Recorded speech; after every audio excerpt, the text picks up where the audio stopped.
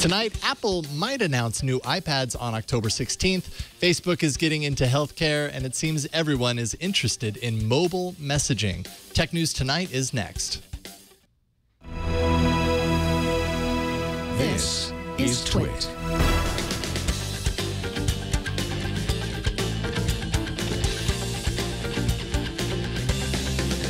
This is Tech News Tonight, episode 186 for Friday, October 3rd, 2014.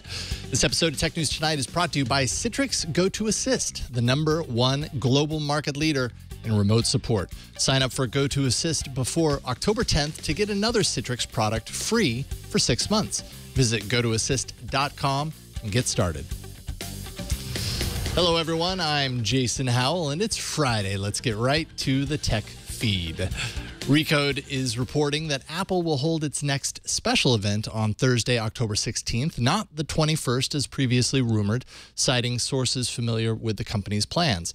The event will likely include the latest updates to its iPad line, such as a gold iPad model and Touch ID, new Retina iMacs, and OS X Yosemite. The event will reportedly be held at the company's Town Hall Auditorium in Cupertino, though Apple has officially declined comment. U.S. District Judge Yvonne Gonzalez-Rogers has given the go-ahead for an antitrust lawsuit against Apple over accusations it used digital rights management, or DRM, to unlawfully maintain a stronghold in the iPod market. The plaintiffs are a class of consumers who bought iPods between 2006 and 2009 and are asking for $350 on the grounds that Apple used its Fair Play DRM system to lock in its customers and make it costly to switch to technology built by competitors such as Real Networks. Because Apple kept updating iTunes, it ensured songs bought from Real's competing digital music store couldn't be used on iPods. Almost 10 years ago, U.S. District Judge James Ware ruled for Apple in an initial version of the case, finding there was nothing illegal about installing software that made their product incompatible with competitors.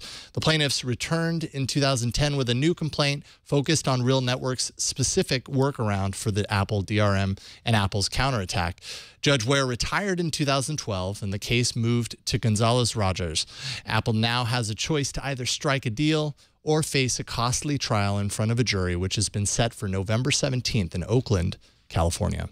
The Wall Street Journal is reporting that Yahoo plans to reinvest some of the cash it made from Chinese e-commerce company Alibaba's IPO into Snapchat. The Journal is citing 3 anonymous people familiar with the matter who say the investment hasn't yet closed but would value Snapchat at $10 billion. When Yahoo paid $1 billion for a 40% stake in Alibaba back in 2005, the investment grew to be worth tens of billions of dollars and offered Yahoo CEO Marissa Mayer some time and money to reinvent Yahoo's core business. Snapchat, whose 3-year-old app lets people send messages, photos, and video that disappear after several seconds, has more than 100 million users, and the company is planning to debut a new service for vanishing news articles and advertisements in the coming weeks. People familiar with the matter told the Journal in August. There's so many people familiar with the matter these days. The Yahoo funding would define Snapchat as one of the most valuable startups in the world and one of the highest valued startups in history to have no revenue stream. Facebook is joining Apple and Google by getting into the healthcare business, 3 anonymous sources tell Reuters. The company is reportedly considering creating online support communities that would connect Facebook users suffering from various ailments, and also considering new preventative care standalone applications that would help people improve their lifestyles. Any advertising built around these health initiatives wouldn't be as targeted as it could be on television or other media, though. For example, pharmaceutical companies are prohibited from using Facebook to promote the sale of prescription drugs, in part because of concerns surrounding disclosures. Facebook declined to comment on its healthcare plans. And today, the Federal Communication Commission announced that Marriott will pay $600,000 in penalties after it was determined the hotel chain blocked mobile hotspots so that guests would have to pay for its own Wi-Fi services. The FCC fine comes after staff at the Gaylord Opryland Hotel and Convention Center in Nashville, Tennessee, were found to be jamming individual hotspots, then charging people up to $1,000 per device to access the internet. The center has been under Marriott operations since 2012, when the interruption scheme apparently began. The first complaint came to the FCC March 2013 when one guest told the commission they suspected their hardware had been jammed. The FCC investigated and through its enforcement bureau found that a Wi-Fi monitoring system installed at the Gaylord Opryland would target access points with deauthentication packets, disconnecting users so that their browsing was interrupted. Then Marriott would offer its own wireless internet service to attendees and exhibitors, charging between $250 and $1,000 per connected device. This, of course, violates Section 333 of the Communications Act, which states that, quote, no person shall willfully or maliciously interfere with or cause interference to any radio communications of any station licensed or authorized by or under this chapter or operated by the United States government, end quote. Along with a fine, Marriott will be barred from using Wi-Fi blocking technology and must file regular reports with the FCC for 3 years detailing its efforts to comply with the law. Now, coming up, Google is developing displays that look a lot like Lego, if you can believe that. We've got all the details. And next, I'll chat with Engadget's Billy Steele about the big push for mobile messaging from Facebook, Google, and Yahoo. But first, let's thank Citrix GoToAssist for supporting Tech News Tonight. Managing your company's IT support needs can be challenging, especially when you have remote or mobile employees. That's why I highly recommend Citrix GoToAssist. It's the #1 global market leader in remote support. This easy-to-use, cloud-based remote support solution allows you and your IT team to solve problems faster. If you sign up for GoToAssist before October 10th, you'll get another Citrix product of your choice free for 6 months. GoToAssist Remote Support lets you provide live and unattended remote support to any computer or mobile device, screen share to diagnose and fix support problems faster and more effectively, and use GoToAssist apps to easily deliver support anytime, anywhere. If you work in IT, I want you to try GoToAssist. Sign up for GoToAssist today and get another Citrix tool free for 6 months. Visit gotoassist.com and get started, but don't wait. The special offer ends October 10th.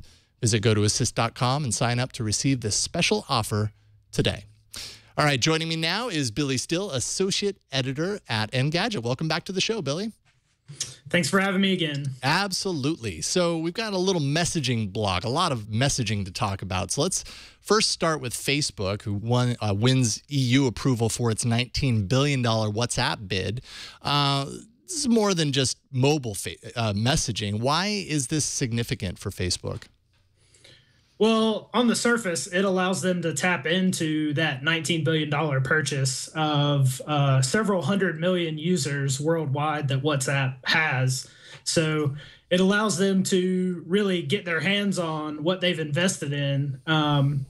But mostly it is about that international expansion, cultivating users in areas where their own Facebook Messenger just isn't that popular.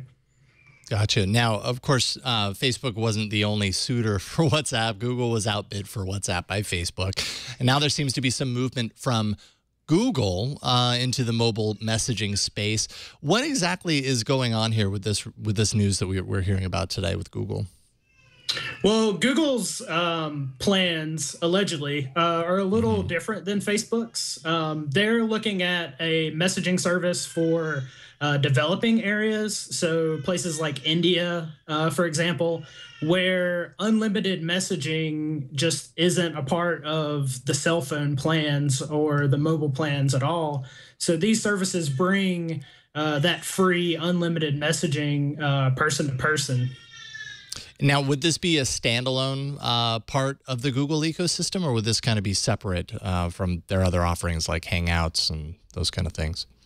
Right. It would be different from Hangouts. Hangouts is very much a part of Google's plans in terms of full-on Android.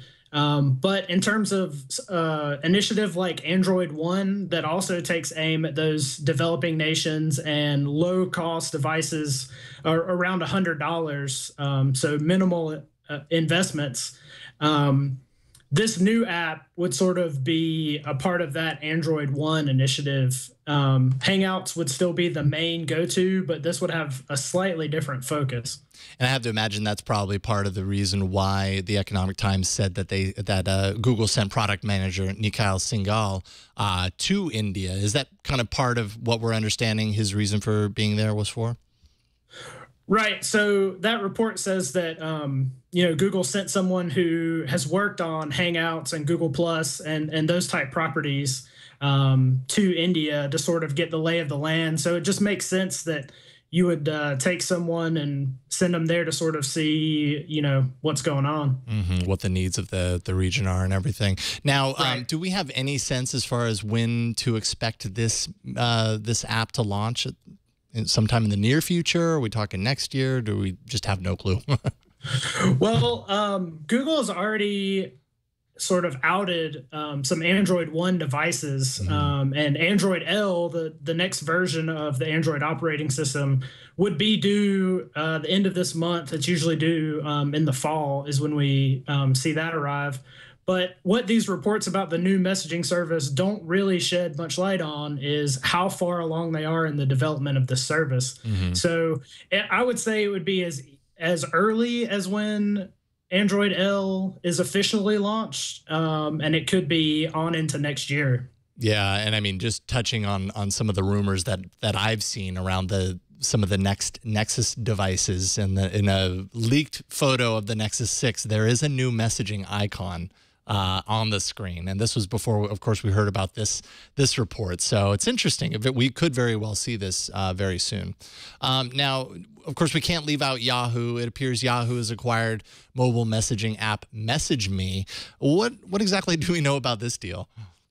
So MessageMe is a messaging startup that was founded by some folks who have experience in mobile gaming and social gaming and that sort of thing. And it saw some pretty substantial growth early on that kind of plateaued. So it just makes sense that the rise in popularity of these messaging apps, that it's sort of everybody's hopping on the bandwagon, and Yahoo saw this as their opportunity. Yeah, there really is a lot of interest suddenly on mobile messaging. That is a big deal right now. So, well, that's awesome stuff. Billy Steele, Associate Editor for Engadget. Thank you so much for coming back on the show with us today. Yep, my pleasure. Where can people follow your work online? I post daily to Engadget.com, and you can follow me on Twitter at WMSteele. I usually post links from articles, not only that I've written, but that my colleagues at Engadget have written as well. Excellent. Well, Billy, thanks once again. We'll have you back soon. Thank you. Take care. All right, and finally, what isn't Google doing these days? Self-driving cars, balloons that beam internet from the sky. Next up, really, really big TVs. Wall Street Journal sources say that Google's secretive Advanced Projects Lab, that's Google X, is developing a display composed of smaller screens that plug together like Legos to create a seamless image. The project is led by Mary Lou Jepson, a former Massachusetts Institute of Technology professor, best known for co-founding the One Laptop Per Child project. Jepson now heads the display division inside Google X, and her team reportedly includes veteran engineers from Samsung and Qualcomm. The project is said to seek to make display modules that are seamless so that people looking at a giant screen wouldn't see the borders between the modules while absorbing a variety of content sources. Google X is the department behind Google Glass, of course, Google's self-driving car project, a futuristic contact lens for diabetics to measure blood glucose levels, a project to deliver internet access from balloons in the stratosphere, and a new life sciences team collecting data to understand human health, among many other things. That's it for this edition of Tech News Tonight. You can subscribe to this show at twit.tv/TN2. Of course, you can always write us at tn2@twit.tv. And don't miss our morning news program. That's Tech News Today, every weekday at 10 a.m. Pacific, 1 p.m. Eastern. I'm Jason Howell. Thanks so much for watching. Bandwidth for Tech News Tonight is brought to you by CashFly.com.